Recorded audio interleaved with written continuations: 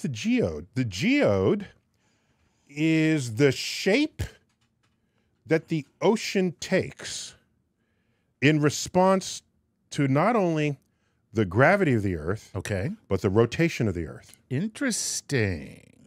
So, if Earth were just a perfectly smooth sphere with water on it, the water would be bulgy around the equator, and it'd be thinnest At near the top. poles. Right. That's outer surface is the geode. Okay. That's surface. That's surface. Now, Earth bulges. We are about 5 miles wider across the equator than we are pole to pole.